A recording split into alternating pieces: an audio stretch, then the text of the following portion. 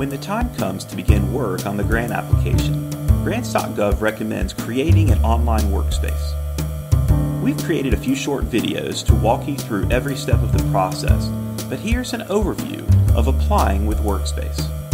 First, you create a workspace on the View Grant Opportunity page under the Package tab. Then add participants to the workspace from your organization's pool of registered users. Begin working on separate forms or reuse forms from previous workspaces. Upload completed forms and look for the past validation message. Finally, click the Sign and Submit button. It's that easy. Using Workspace will save you time, makes collaboration easier, and gives you more control over your application. See the Learning Workspace Video Series for in-depth tutorials about each step in the process.